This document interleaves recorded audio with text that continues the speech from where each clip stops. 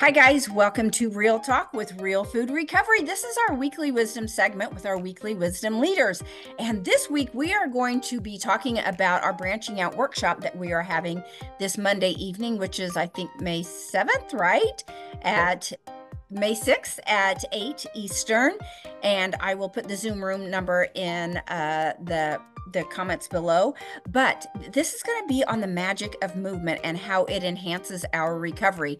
So for me, it is a huge component of a happy, well-balanced life, and I can definitely tell when it's missing in my life. Those endorphins aren't there. My baseline goes down a little bit, but you just feel so good and so powerful. You have self-trust, self-esteem, self-confidence. Everything feels better. It's like the curtains are opened a little brighter whenever you have movement in your life.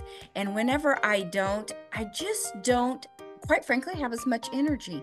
I think I have more energy the more I move. I think our bodies were designed to move, not sit.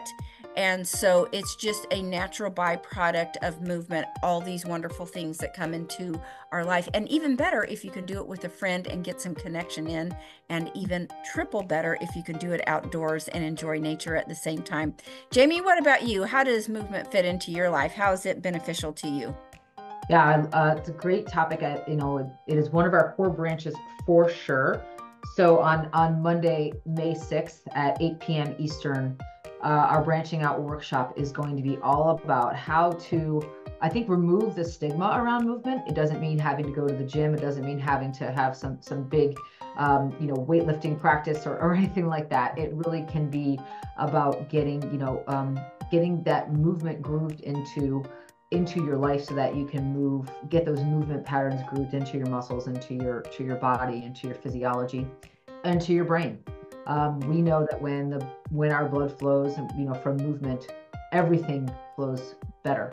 Our thoughts, our approach to life, our perspective and mindsets flow with our bodies. And our bodies truly are machines, and they're made to move. If they sit idle, they get stiff and start to break down, just like a car sitting idle in a parking lot. So we need to think about, or a junkyard, right? We need to think about how we're taking care of our bodies and moving them.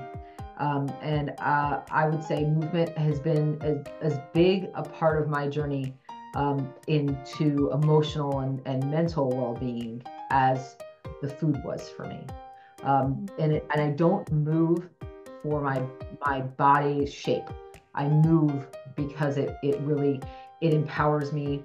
It reminds me that I'm alive. It's a challenge that I overcome every single day. I overcome that challenge first thing in the morning, and it really does keep me focused and on track in everything else I do for the whole rest of the day. So movement is a foundational element. And again, it's not about the gym or big heavy weights or doing some fancy yoga practices. It's about doing something that you can consistently do and overcome every day in a life-giving way. Shay, how does movement fit in your recovery? I love this. And I think you ladies have said some really key things already. But for me, it's if I don't move, I'm probably not a nice person. But, jokes aside, I know that I need to move.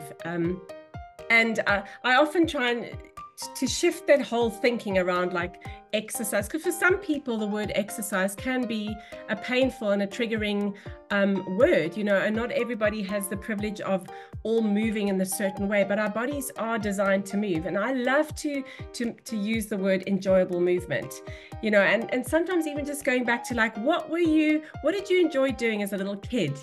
Let's reconnect. If it's something that you really do struggle with, or you feel a resistance or a freeze coming up, let's reconnect with that little person that did probably enjoy some sort of movement, and for me, I know that I am a far more regulated person when I get out and I'm moving in the forests and I'm breathing in the natural air, and I'm getting all that energy, that emotion, especially with what I do throughout the day, journeying with people. There's a lot of energy and emotion that comes with that, and I've got to get that emotion out. Energy, it's energy and motion, emotion. So I know that for me, physically and emotionally and mentally, it's a super beneficial thing. And like even in the last little while, my youngest has become become such a fan of cycling, and we jokingly say, like, he becomes really like huggy and like just loves us as mom and dad. We're like, hey, let's just get him on that bike even more, you know. But it does do something to us. It does add to us. So yeah, definitely a really well-timed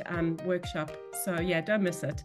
Yeah, we can't wait. And we might think that exercise is just to make changes in our bodies, but really it makes a lot of changes in our mind.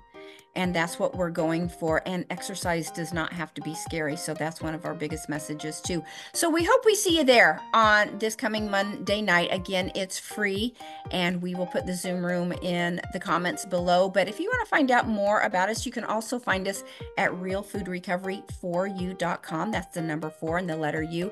And we hope to see you there. Thanks, guys. See you next time. Bye-bye.